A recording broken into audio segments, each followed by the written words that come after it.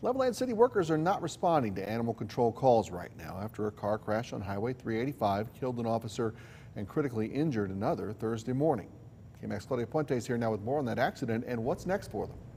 Brian, we're told by the city of Levelland that 38-year-old Crystal Goforth and her work partner John Corder were heading to a call around 10 o'clock yesterday morning when they were in that crash. The two were on their way to check out a large dead dog about 1.5 miles outside the city along Highway 384. Hockley County Sheriff Ray Cyphers tells us that the call was concerning as it could cause traffic issues.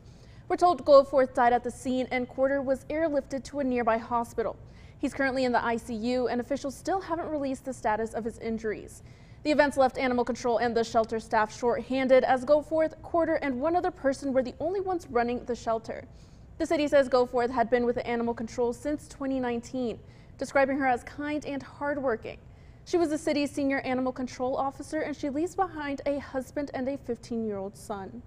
Crystal Goforth, who tragically lost her life, just trying to do her job and trying to make sure that the roadways were safe for others to travel. Again, we want to make sure that people understand to keep her family in their thoughts and prayers as her husband and her children go through this event.